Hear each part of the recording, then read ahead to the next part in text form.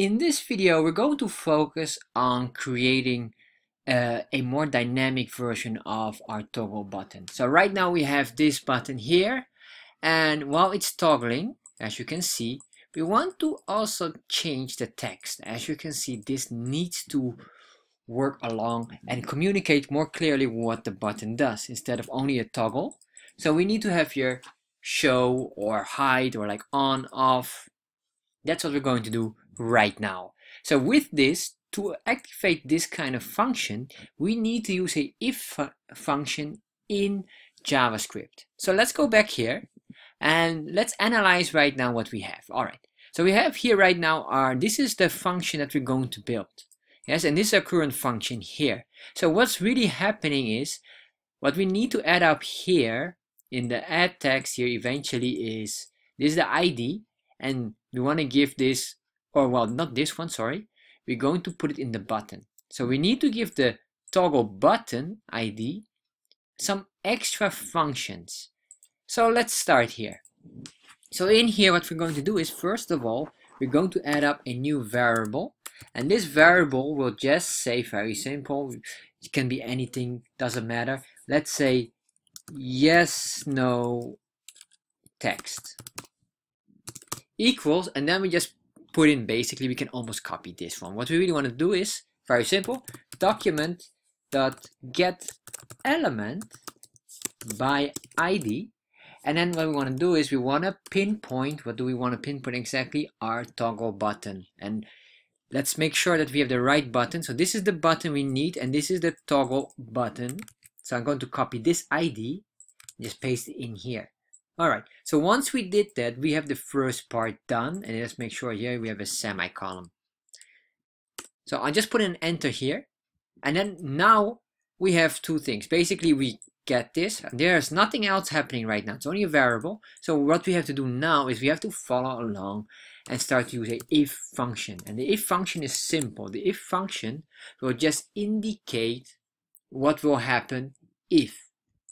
So let's copy this text. You say if variable, which is basically this one here, if, and then we say inner HTML, yes, and in here equals, yeah, and then we're doing a triple equal. So what is the difference? A single equal is basically establishing a variable.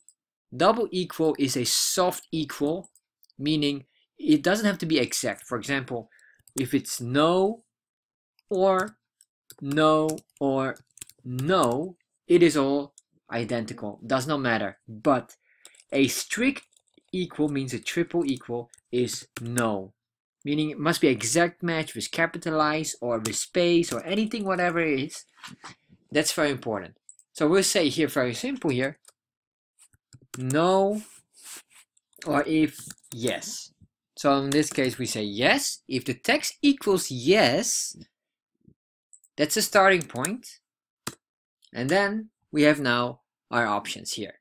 Alright, so what we're going to do here is very simple. We will say, you can just copy basically here. We say if this is the true situation, then the variable will be no. Yes?